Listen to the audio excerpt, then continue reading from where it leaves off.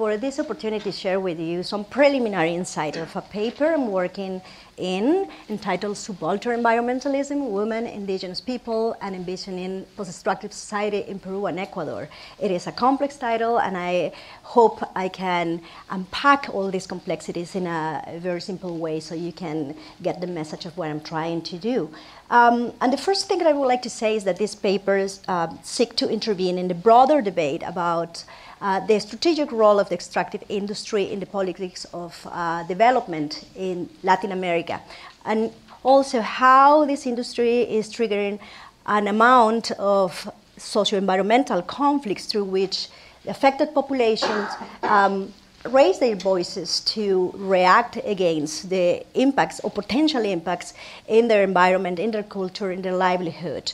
And this is a phenomenon that is manifested in similar intensity throughout the region in countries as politically diverse as Peru, who is often described as a conservative country due to its neoliberal-oriented economy, and also in the so-called post-neoliberal or progressive countries as Ecuador, due to its discourse against neoliberalism.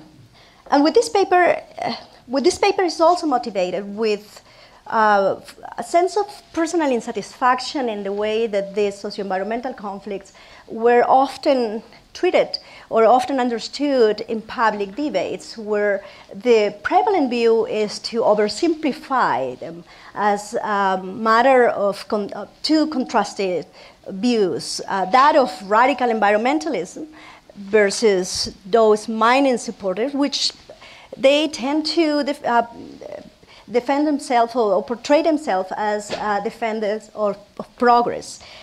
So this narrow understanding also speaks about the polarization and to some degree to the social confrontation that these two countries are experiencing when it comes to public debates where we have to discuss the role of the extractive industry in development. So the purpose of this paper is to offer a broader perspective by which I want to integrate the environmental justice framework with inside of subaltern studies. And the idea by using this framework is not only to disclose or dig deeper into what lies beneath socio-environmental conflicts, but also to highlight the positive side of conflict in the sense that it's providing new opportunities to revisit the politics of development in the country, and also creating new opportunities to address historical wrongs in terms of recognizing the voice of those people who have been historically marginalized in society.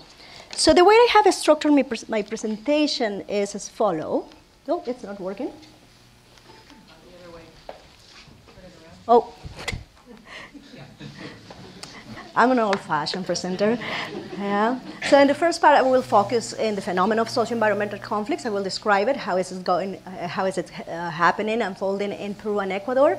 What are the dominant approaches to understand those conflicts, and then I will justify the usefulness of using subaltern environmentalism as an alternative lens. And then in the second part, I will focus on the Peruvian case by using an emblematic case, socio-environmental conflict known as the Bagua case, to show how subaltern groups are making changes from below. And then I will proceed with the Ecuadorian case, in where I focus in the case of Women Defenders of Mother Earth. This is an organization with whom I'm collaborating on my postdoctoral research project, and to show how the impact of extraction, it's not gender neutral, and what they are doing to make this visible. And finally, all this discussion will lead us to look at post-extractivism and how these groups are inspiring this proposal, what it entails, and what are the possibilities to be implemented in Latin America. And I will try to leave 15 to 20 minutes for questions and answer period. I say I will try because Latino Americans are known because they speak a lot. So the first thing that we need to know is that over the last 2 decades, Latin America has experienced an unprecedented expansion of the extractive industry due to different factors. And when I say extractive industry, I'm going to make a parenthesis here that I'm talking about mining, hydrocarbon, and oil. And these factors, or this expansion was resulting from a range of factors that include the well-known macrostructural reforms during the decade of 1990s that attracted a great flow of investments in Latin America, particularly in the extractive industry, and also the rise of international price of mineral commodities, which after a drop during the economic crisis in 2008 is rapidly recuperating in the subsequent years. In Peru, the extractive industry represents, particularly mining, represents the motor of macroeconomic development. It represents the 6% of the, contribute to the 6% of the GDP of the country, 60% of the exports. And in Ecuador, despite the well-known disastrous environmental consequences due to decades of oil exportation, now the country is turning into opening the doors for large-scale mining investments. In both countries, the discourse is the similar rhetoric to defend and justify the reliance on extractive activities. In the case of Peru, the slogan, grow with inclusion, and in the case of Ecuador, the slogan, new extractivism, are used to signify that we are living in new times in which a sustainable mining or more responsible extractive industry will lead us to collect the necessary funding to finance the social policies to address poverty, to enhance social inclusion, and to also ameliorate inequalities, the old ills that have suffered the region.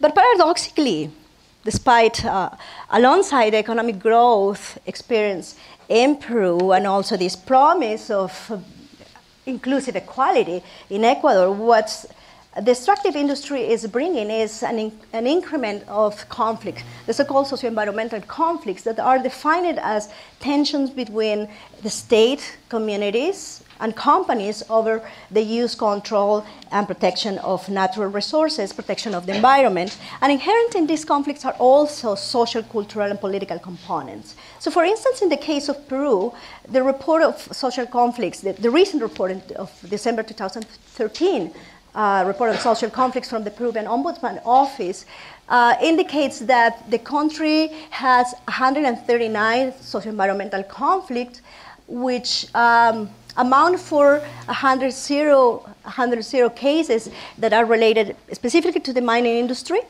and 17 cases are related to the hydrocarbons. In the case of Ecuador, all the 5 major projects that are located in that region, the south region that is in the border of Peru, which is an area that is very rich in biodiversity and natural resources.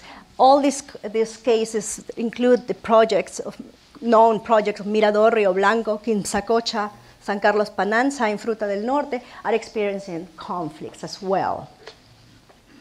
So what has been said about socio-environmental conflicts? The analysis of these conflicts in the literature has received significant attention, and particularly from the area of political ecology, and most notably the work of Anthony Bevington. And from them, it has spread another bodies of literature that are adopting those lenses as well. And this literature has provided useful insights to understand the occurrence and intensification of social conflicts. And they say that those conflicts are linked to perceptions of environmental risk, which tend to be higher in places with no history of mining activities or little history of mining activities in comparison to those places where they have a long history of mining activities. Then they also point to uncertainty about how these extractive projects will transform life of people, particularly how they will transform culture and their own well-being.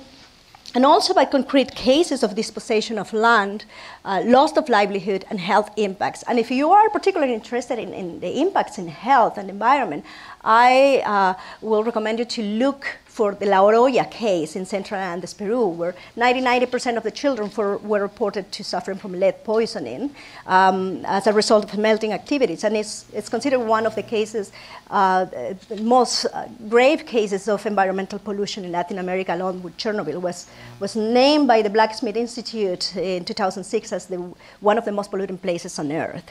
And you see in those cases how conflicts are translating also in communities that because of the dependence on mining activities, they cannot defend their health because they feel that if they do it, then they will lose jobs. So this is one of the problems that these kind of conflicts also bring into light. And finally, well, that is related to what I'm saying is the unequal concerns about the unequal distribution of benefits, demands of jobs, and who will benefit from social programs. Only the people who work for the companies or the rest of the community? What is the range?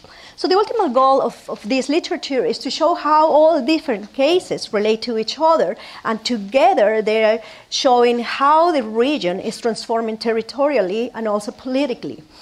But aside from this body of literature, the analysis of socio-environmental conflicts within a more demanding framework of environmental justice and subalternity as a manifestation of the post-colonial critique has received very little attention, surprisingly, or the attention has been more descriptive than analytical.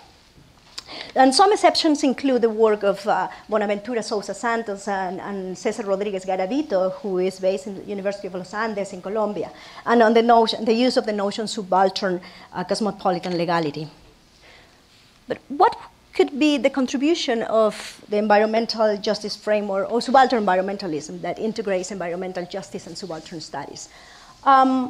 As some of you may already be familiar, the environmental justice movement emerged in the decade of 1980s in the States. And it was very strategic in unveiling and also popularizing the fact that the largest amount of industrial plants and toxic wastes were affecting, with consequences in health and environment, were located particularly in neighborhoods of low-income population, and particularly neighborhoods were living low-income, where visible minorities were located, Afro-Americans, Latinos, and Aboriginal communities. And these were the populations, as demonstrated by the movement, that suffer the brunt of environmental pollution and were subsidizing with their health the well-being, the industrial development, and the economic growth of the rest of the country, meaning middle and upper class Caucasians. So extrapolating this analysis to the context of extraction is useful to sensitize the public, in my view, on how the current politics of extractive-led development create what I call system of trade-off, that resembling this utilitarian calculus is geared towards promoting greater economic growth for the greater number, but at the expenses of the well-being of historical marginalized people, in this case, indigenous people, peasant communities, and women within them. And put it differently, this framework has allowed us to understand how the politics of extraction tend to distribute risk disproportionately, impacted mainly individuals and communities that already suffer other social disadvantages. And subaltern studies, on the other hand, it's a project that started in post-colonial India and was influenced by the work of Anthony Gramsci, and then was translated to Latin America around the decade of 1980s and was more prominent with the work, if you're familiarized with the work of Walter Mignolo and also Ileana Rodriguez and other scholars like Enrique Dussel. And for some reason, it became less prominent after the insertion of neoliberal thinking in Latin America. And I think that we should bring it back to this discussion. So this framework, what it offers is useful insights to understand how the relationship of existent relationship of domination versus dominant in society create or are result in subordinating people in terms of race, ethnicity, class, and gender, but are known as the subaltern. And these are the people who systemically are treated as inferior and whose agency and opportunity to build their own history and development is often denied. So in the context of extraction,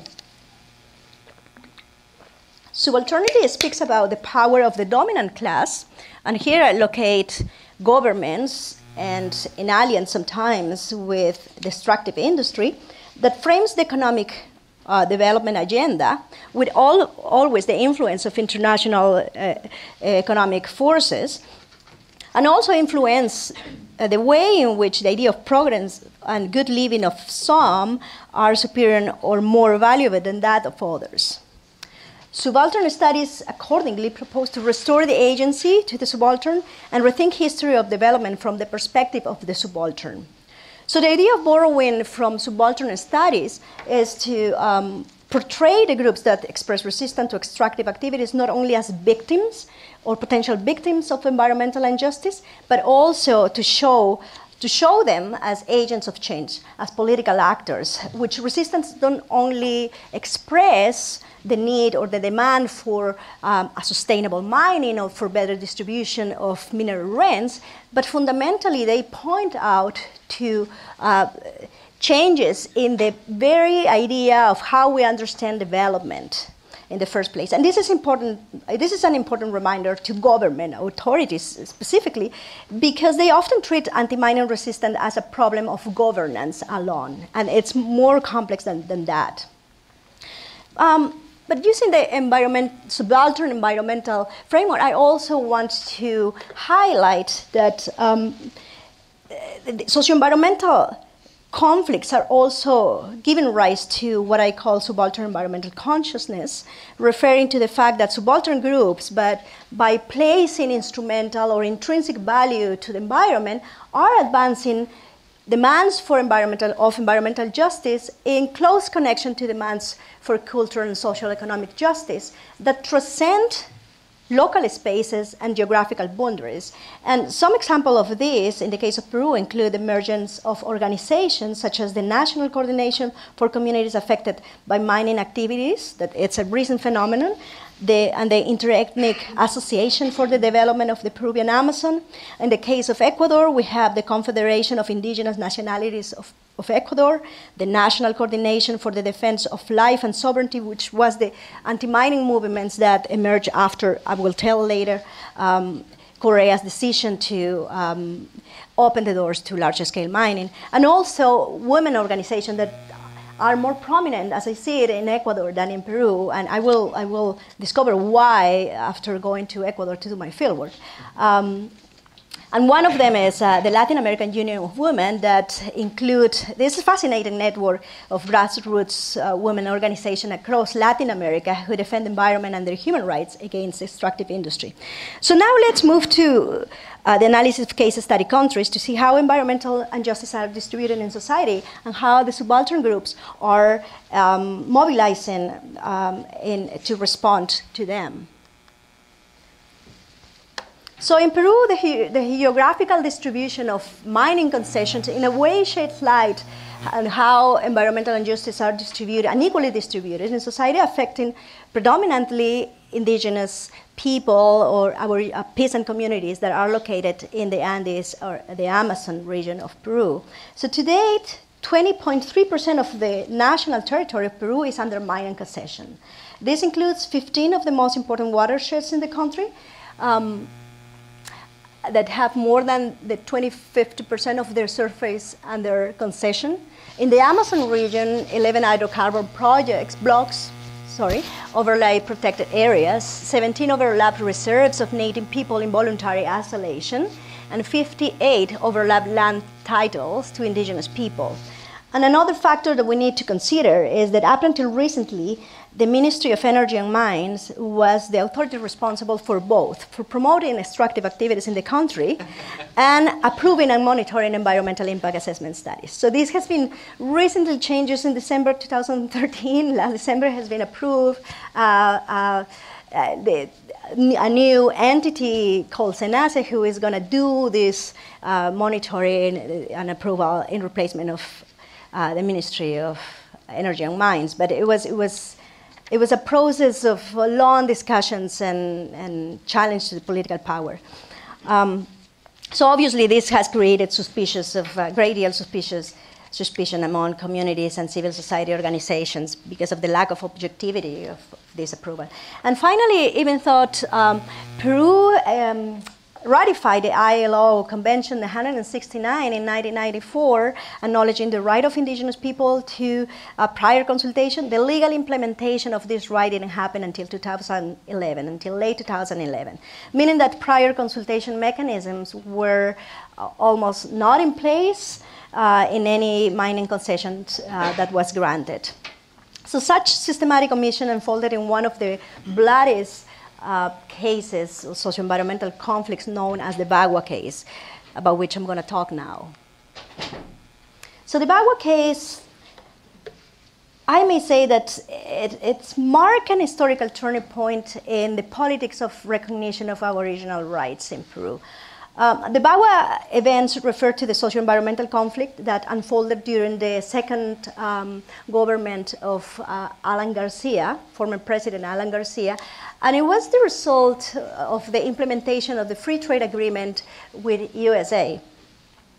What happened there? Under the FTA framework, the executive power was authorized by the parliament to pass a series of legislative decrees facilitating private investment, mining and oil in areas occupied by peasant and indigenous communities in the Peruvian Amazon. And after these people become aware of what was going on, they contact Peruvian authorities to ask them to derogate these laws because there was no prior consultation process in place. The government authorities promised to derogate legislation affecting their property rights, but the systematic delay and indifference in achieving an adequate response to their demands is what led them to a series of protests and blockages and ended up in this confrontation that resulted in dozens of deaths and hundreds of casualties. And it's a very famous case. You can Google the Bagua case and you can get all this information.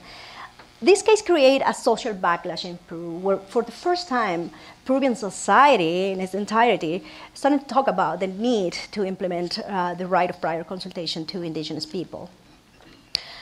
This case, as I see it, is emblematic for two reasons.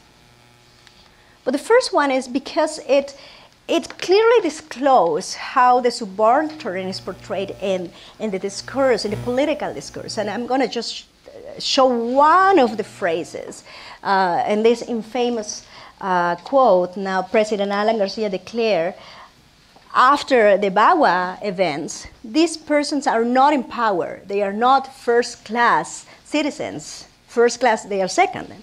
400,000 natives cannot say to 28 million Peruvians that you have no right to come here. So the utilitarian discourse, the great good for the greater number is very present in this type of affirmations. But the Bagua case is also emblematic because it also shows how the subaltern challenged this subalternity to counteract such subordination by making their voices heard as political actors of change. And here I want to mention that indigenous people, and particularly Amazonian organizations, were crucial actors and then play a significant role in the passing of the national law of free, prior, and informed consultation in 2011 during the government of Ollantumala.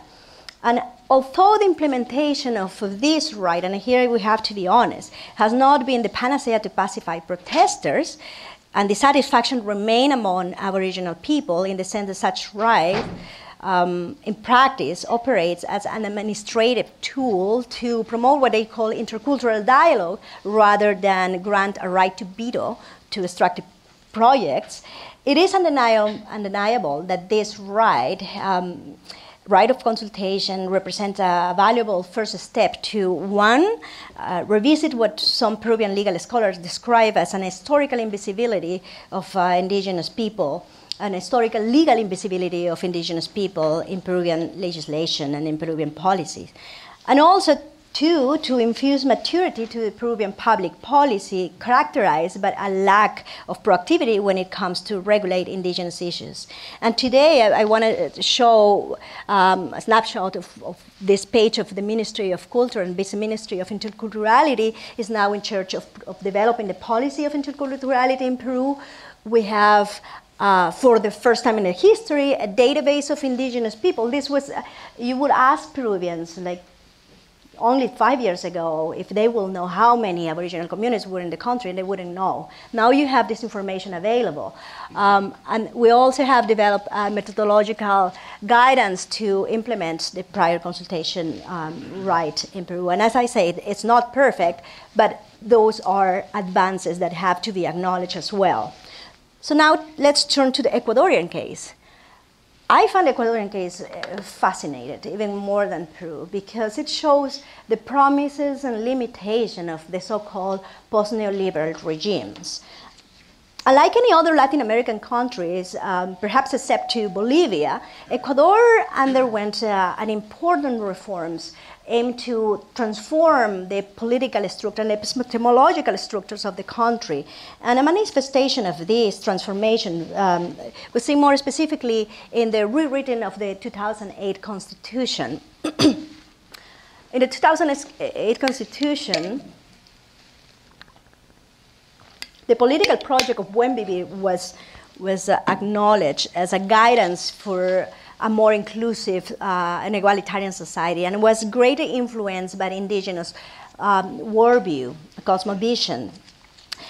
Buen Vivir, Sumac Coisac in the Quechua language, or collective well-being in English, was entrenched as a guiding principle, as I mentioned, to build this new Ecuadorian society. And it represents an historical achievement for indigenous people, as it entails a conceptual rupture with neoliberalism and dominant models of development. It also looks for acknowledging the nature of Ecuador as a plurinational country and intercultural country. And it also represents a new form of coexistence in diversity and harmony with nature that led Ecuadorian society through this constitution to acknowledge rights to Mother Earth. And Ecuador is the only constitution in the planet that has granted rights to Earth. So in the same line, Ecuador also approved a legislation that is called the mining mandate. It was in the process of approving the constitution that they did it. And through this legislation, they wanted to address historical wrongs, and specifically the way that mining concessions were granted during the time of neoliberalism. So they declared the extinction of all mining concessions that were given in exploratory phase, that were given during that time, that overlap with natural protected areas, have not complied with environmental impact assessment studies and prior consultation mechanisms. And here I want to highlight that Ecuador acknowledged in their constitution the right to prior consultation to indigenous people, and also the right to prior consultation to non-indigenous people in issues that will impact the environment. Those are Article 57 for the first and Article 398 for the second. And consistent with this legislation, Ecuador also developed what is called the National Plan for Good Living, or Buen Vivir, that specifically acknowledged that extractive industry limits the objective of good living because it propels an equal accumulation of wealth and irrational exploitation of nature. So what they propose is instead we should try to break this dependency on the extractive industry and look towards an economy that is more diversified and put more emphasis in knowledge production and biodiversity, and they were talking about community-based ecotourism and biomedicine that are good activities for the type of resources that they have. But in practice, however, the mining mandate was only implemented for what we can describe as smaller scale projects, whereas the larger project that I show in the first map, the projects that belong to big corporations, the majority of them Canadian, were left intact. So obviously this has led some indigenous organizations to present enforcement actions or legal action before the Constitutional Court of Ecuador to declare the invalidity of these mining concessions in agreement to what was stipulated in the mining mandate. And we are still waiting for the decision in that regard. But this is one of the controversies right now in Ecuador, is the implementation of the mining mandate. So here, like in the case of Peru with Alan Garcia, Ecuador, President Rafael Correa, Ecuadorian president, defend the mining industry, saying, "Don't be fooled. We cannot be bigger sitting on a mountain of gold. Mining with social and environmental responsibility can help us to exit poverty and underdevelopment." And this discourse this belief led him recently to rescind the often acclaimed Yasuni ITT initiative, aiming to protect the unparalleled biodiversity of the Ecuadorian Yasuni National Park from oil exploitation. And again, the argument when he was interviewed by the media, national and international media, the argument was we need oil to fight poverty, an argument in which concerns for cultural rights and concerns for protection of the environment are not factored. So now, let's turn to what's going on and what's the response to subaltern groups. And obviously the pro-mining discourse of President Correa that continued through his recent mandate, re-election, has triggered a series of protests and led to the constitution of new organization in which the presence of women become more visible. And as I said at the beginning, more visible than in Peru. And one of them is the case of Women Defender of Mother Earth, Frente de Mujeres Defensoras de la Pachamama, and it's an organization with whom I'm working in collaboration right now as part of my postdoctoral research project here at the Human Rights Center, and I will be happy to talk about that if you need personally. So this organization was founded in 2008. And the goal was the defense of the territories, ways of living, and make visible the contribution of women in the anti-mining resistance. And what I was told from these women in some of my recent interviews on Skype is that they decided to constitute as a single organization, only constituted by women, because although the presence of women was higher than men in the anti-mining mobilization, the presence of women at the leadership level was almost absent. So they decided to do it by their own. And at the moment, their activism is concentrated on getting the government to seize the Rio Blanco and Quimsacocha projects in the province of Azuay, for the same reason that all the other projects are being questioned and no prior consultation mechanism were in play. Projects overlap natural protected areas, specifically the Moyeturo, Moyepongo Protected Forest and the Cajas National Park that was recently declared as a World Biodiverse Biosphere Reserve by the UNESCO. And obviously these were the cases that, according to the mining mandate, should have been seized or revert to the state, but they didn't because they considered like strategic projects for the national economy. One thing to mention about this organization is that their defense of, what they mention is that the defense of Mother Earth or Pachamama emerges as a result of their spiritual connection to nature as creator of life. Nonetheless, as a subsistent peasant, they also have instrumental reasons to defending Mother Earth. And as Lina Solano, the founding members of Women Defender of Mother Earth, mentioned, and I quote here, to a great extent, women in this province, the province of Azuay, are in charge of family farming plots, and for many of them, they also represent their main source of income and subsistence. If large-scale mining arrives and displaces these units of local economy, women will be the most affected, as they will lose their economic autonomy and sense of power. And this is a reality that is always or almost made invisible when talking about the impact of mining activities. And here I want to talk about what are the lessons of this women anti-mining activism is bringing.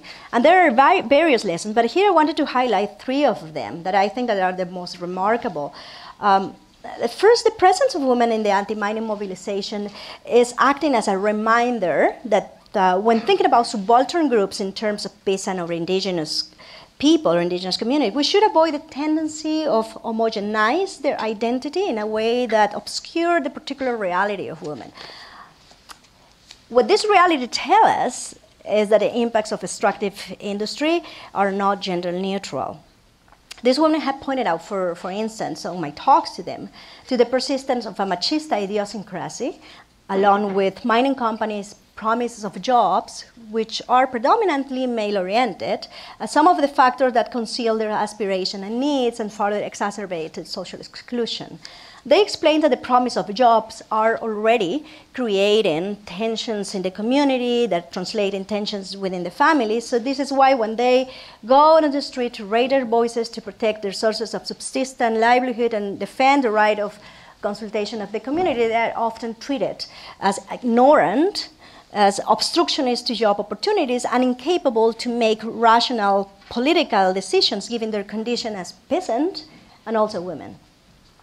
So this evidence is in line actually with the studies that show that destructive projects tend to exacerbate disadvantages for women, not only in terms of employment opportunities and the increase of economic dependency towards their husband, as I mentioned in the case of Loroya, but also in terms of impact to their reproductive health, exclusion from process of prior consultation, and increase in domestic violence and sexual exploitation. Unfortunately, the research on women and mining it's not as prominent as research in other areas on the impact of extractive activities on population, and that's why I decided to focus here, because there is a call for more research in this area. So the studies, I can point to a handful of studies, and interestingly, some of them have been conducted by the World Bank.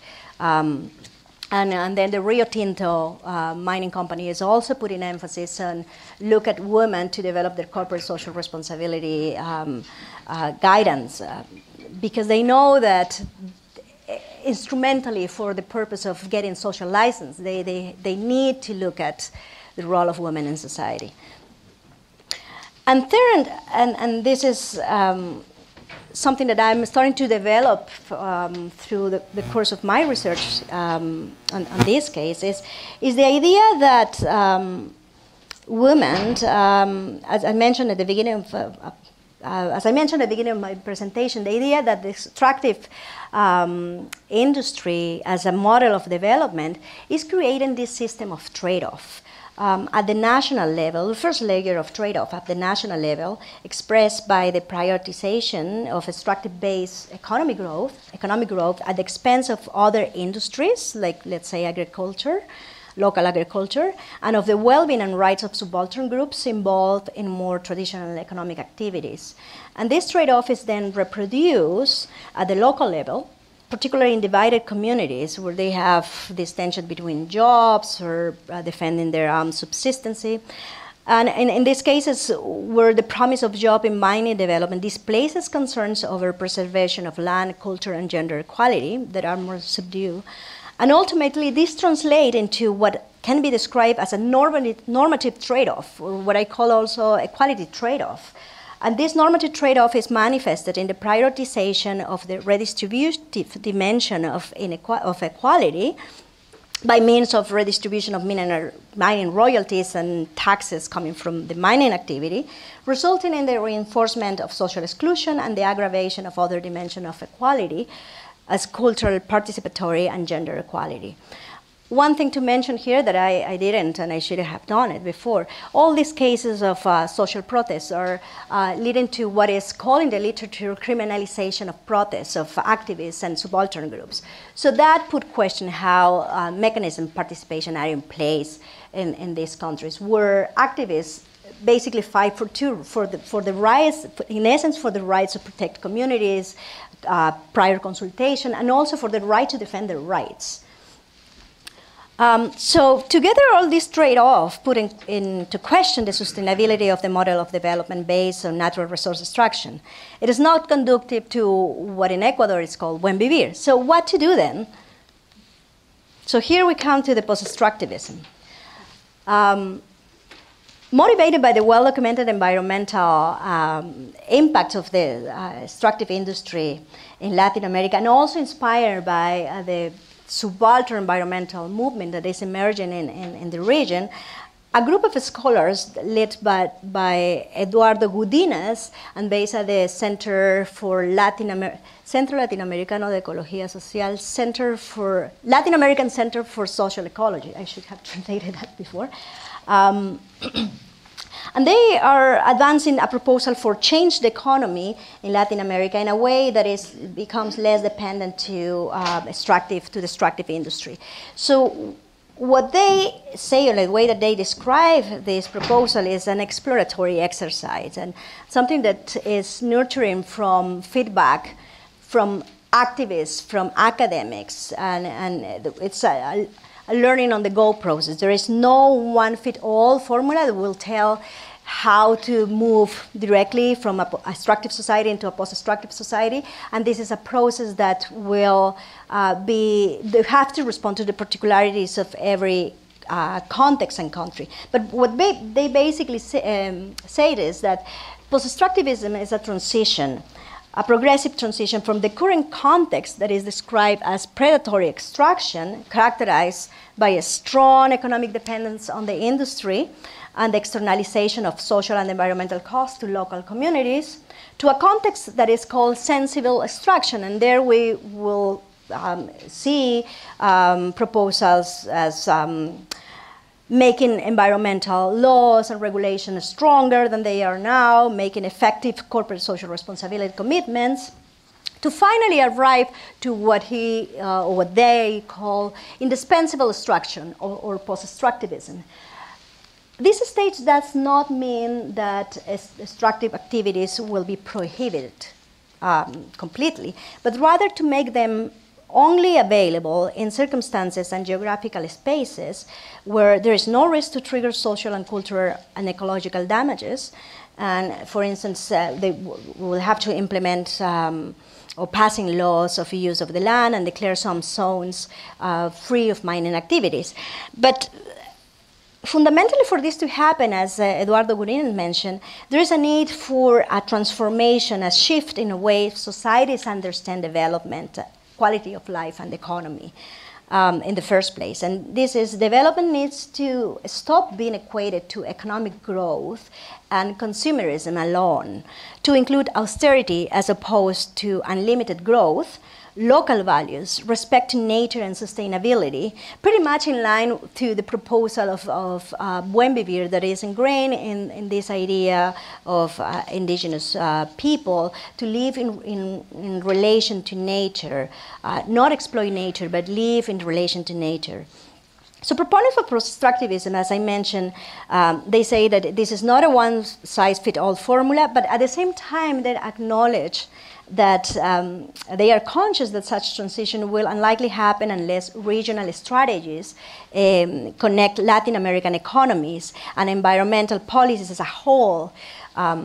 And the reason is, if one country alone decides not for the regulated industry, while reducing investment flows from the extractive sector, then such investments will move to another country or another economy with more favorable conditions for the industry. So the proposal is to move to what they call as autonomous regionalism that depend less on the global economy and in contrast promotes a new paradigm of development and environmental governance from the South. And all this information you can find on the webpage of CLAES. It's fascinating. They are working not only in Uruguay, but there is a network of academics connected right now in different countries in Latin America that are developing research and a network system where if you are subscribing to their database, you will receive information every day of what's going on in the whole region. And it's fascinating how things are working right now. Particularly for researchers, you get updates of what is going on minute by minute. But the question is, how feasible is post-extractivism for Latin America, or this overarching aspiration of building a post-extractive society in general? And there is certainly no straightforward response, but if we look at these two contexts in perspective, I think that we will have a much clearer idea why we should take seriously the proposal of post-extractivism. And some of the reasons are as follows. The political discourse in Ecuador often linked mining investment with the creation of jobs. What does it tell us the Peruvian case that has a longer history of mining activities than Ecuador? In Peru, a country with a long mining tradition, the mining sector only contributes to 1% of its economically active population in the country. And I'm citing the source there. Whereas at the local level, access to high-paying jobs are reserved to individuals with certain qualifications that are not necessarily made by local people. And let alone the other jobs that are lost, for instance, jobs in agriculture, on local agriculture, when extraction or mining absorbs the local economy. So the argument that mining leads to higher jobs can be defeated in a way. It's not as it's promoted.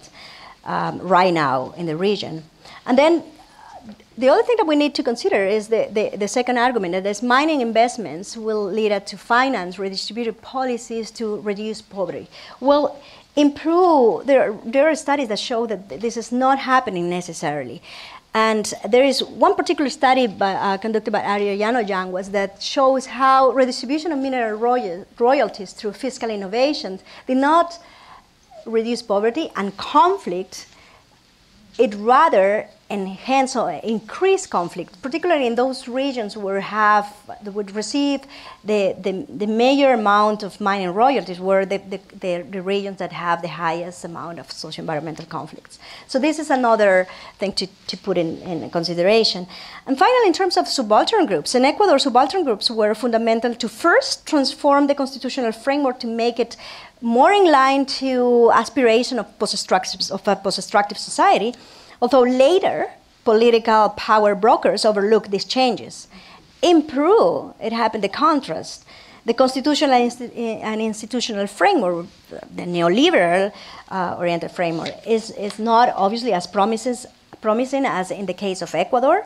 However, subaltern groups have been fundamental in enhancing later in a way that facilitates the transition, or will facilitate the transition to a post-extractive economy or society. So the lesson then, at least for me, this is just a preliminary insight of what I hope to develop further later after going to the field. The lesson is that there is no direct and smooth pathway towards post-extractivism. There will always be periods of continuity and change in a context where the progressiveness of constitutional framework seems not to be as important to change as the actions of resistance of subaltern environmental groups who can put a stop to the spites extractive project with mass public protest. So I say this can be controversial, but it's what the preliminary insights I'm gathering from comparing these two countries. So just to conclude and go to final reflections, Latin America is a region that during the 1990s was sort of the laboratory of neoliberalism, and now is demonstrating to be one of the most promising spaces in terms of subaltern environmental mobilizations and the emergence of new discourses to challenge the legacy of neoliberalism and its influence in the politics of development, particularly in the case of the extractive-led development. And there are important insights that the region can bring to the whole world. And my sense is that the post-extractive project will have better option if subaltern environmental movements from the south start working in coalition and collaboration with subaltern environmental movements in the north, like more connection with indigenous people from the south and the north, which is going on a certain level, more at the UN level. But I think that it needs major engagement also from the bottom up. And also, the post-extractive project will have better options if the academia and activists from the north begin to engage in debates about the possibilities and limitations of the post-extractive project as a global project. So on that note, I stop my presentation here and open the conversation now to your insights, questions.